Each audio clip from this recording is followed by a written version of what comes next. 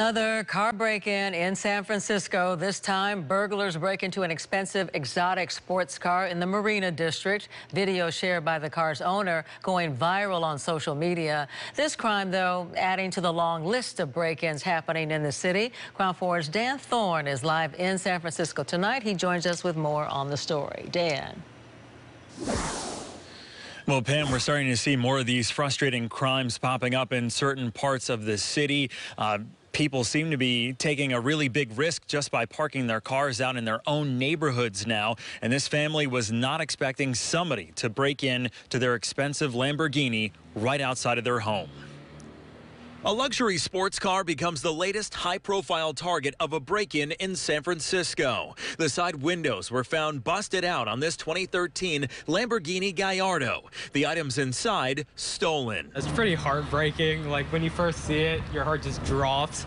And then you know it's just gonna be a big pain to clean it all. It took like 8 hours to clean all the glass on the ground. Kendrick Moss says the car was parked outside of his family's Marina District home overnight Friday. They left the Lambo on the street because they were cleaning out the garage. What he found the next morning was frustrating. My parents were living here for 20 years and they were saying that none of this stuff ever happened when they first moved here.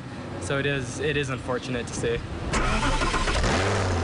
A typical Lamborghini can go for about $200,000, but because this car is supercharged, that dramatically increases the price tag. Learn it to never park on San Francisco streets overnight. Ma shared video of the car following the break-in on TikTok. It caught the attention of hundreds of thousands of viewers, many commenting that Ma deserved it for leaving the car on the street.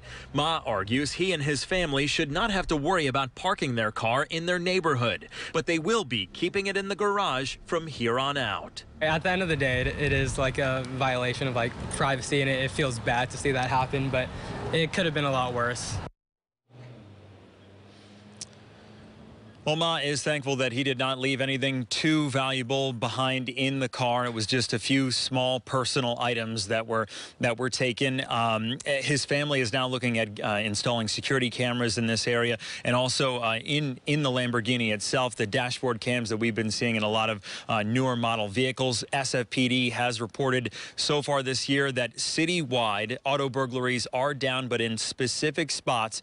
A lot of the tourist areas, especially Fisherman's Wharf, which is in the Central District, has seen a sharp increase so far this year. Pam?